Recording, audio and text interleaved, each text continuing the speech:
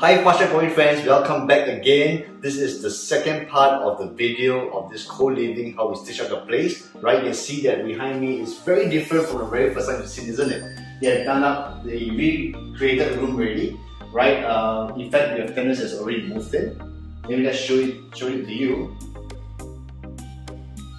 This is a newly recreated room. As you can see, we have put in the super single bed, the lazy chair on this side that you can use. Alright, the wardrobes, the television, and then a standing fan also. Now, this place has just been taken yesterday by a single occupier at 1450, right? So this is, I think, it's quite amazing for this price.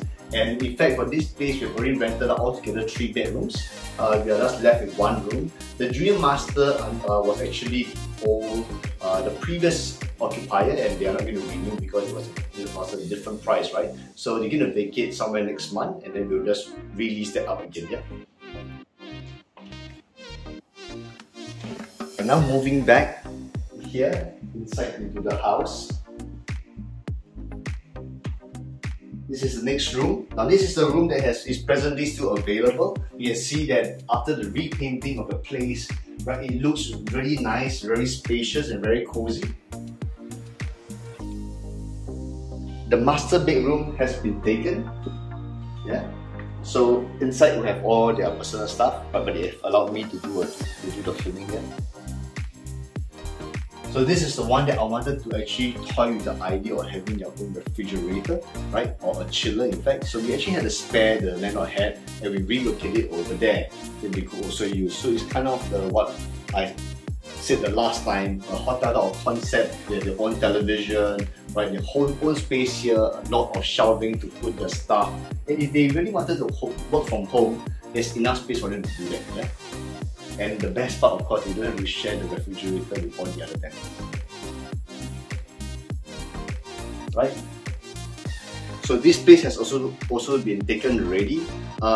What I will do is that I'll also go through with you the financial numbers and what is the owner looking to receive even after paying us the management fee, right? And whether it makes sense. And I hope that this will actually inspire all of you to want to go into such a concept to maximize your rental returns.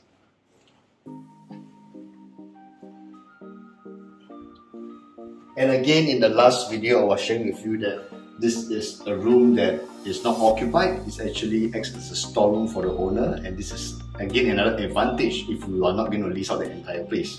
Yep. And of course, the toilet here shared by. For this place, okay, just to elaborate a little bit, this toilet is quite good because for this place it's a 4-bedroom, right? But we have only recreated 1 bedroom and renting it all together when the owner keeps this bedroom. So the master bedroom has their own toilet. The junior master has their own toilet, and effectively this toilet is only shared by 2 single people. Yeah, so therefore I think it's a bit more welcoming for them to come and stay with us.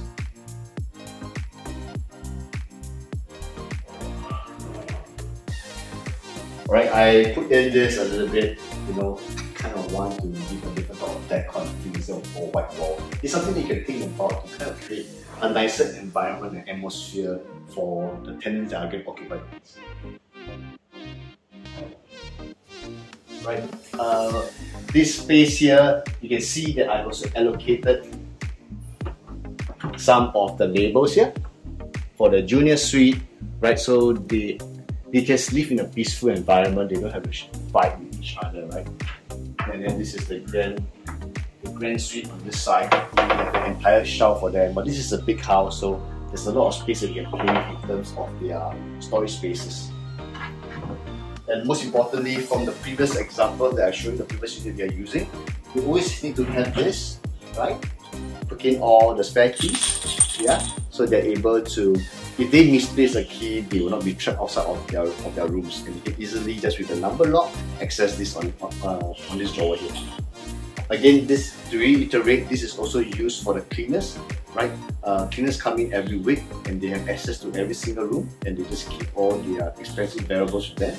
And this also is to facilitate the aircon servicing people. Right, the refrigerator is also being allocated. Right, we have the grand suite here, the junior suite here, the premium deluxe balcony room, right?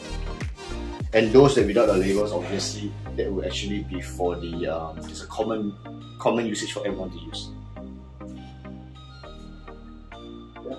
So the kitchen is really fairly large. We also have a schedule because this is not a washer dryer. This was given to us, or rather left behind by the owner, and therefore they didn't want to change it. So we have to implement a schedule for them to be the time for them to do their washing and hanging of the laundries.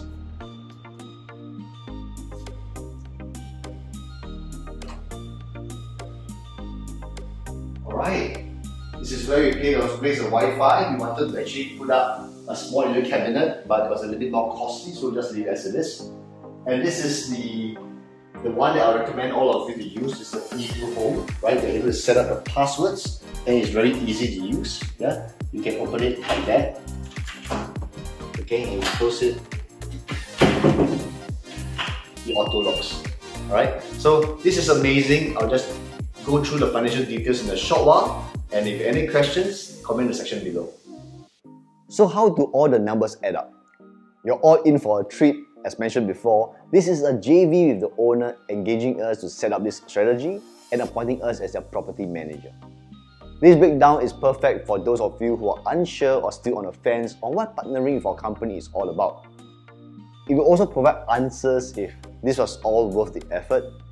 Is it worth the owner's time, and does this strategy really outperform the market? Let us take a look. The total investment cost for the owners will be the initial setup. This will include the remodeling, and this unit has been occupied by the owner for a while, so we had to do painting, the chemical cleaning and topping up the gas for all the air conditioners, some interior decor. We recycled some furniture, added new ones and other miscellaneous items, plus our setup fees, all of which came out to a total of 12,500. Let us now take a look at the market transaction rate for a 4-bedroom rental unit in this area. You can see for this development, it ranges between 2,500 to 3,100, and the condo beside it is going for 2.8 to 3.5k a month. And those are whole unit rentals, which means there is no access for the landlord after leasing it out. Whereas for this unit, the owner has kept 1 bedroom for themselves, right? And because they use this strategy, they enjoy free access to their property. So far, we have rented out the master room for 1,600, the newly remodeled room at 1,450. The junior master will be available for us to remodel and touch up after the present tenant leaves in February, but we can safely project at about 1,500, and finally the other common room at 1,300. This will all add up to a total of 5,850 of revenue for the owners, and after deductions of our management fees, services and utilities, they will still enjoy a net profit of 4,515 a month. And if you use an average of 3,300 rental for a 4-bedroom in this area, there will be a difference of $1,215 or 36.8% higher. Isn't that fantastic? And of course, if we included the need for them to rent a storage space if they had otherwise rented it out the normal way, their returns will be more significant. So, how does it really work in this partnership? It is simple and hassle-free. All they did was hand over the keys to us, we coordinated the remodeling, picked up the unit, and put in the tenants. And every month, our partners will receive a statement of account where the balances after deductions are credited directly into their bank accounts. For me, this is a great strategy for all of you to maximize your asset, pushing it to achieve optimal performance, and after which for our partners to use the difference to reinvest into another financial instrument. Perhaps the stock market, the indexes, accumulating silver and gold, or even cryptocurrency. Then you will start to unlock and enjoy infinite returns on your investment.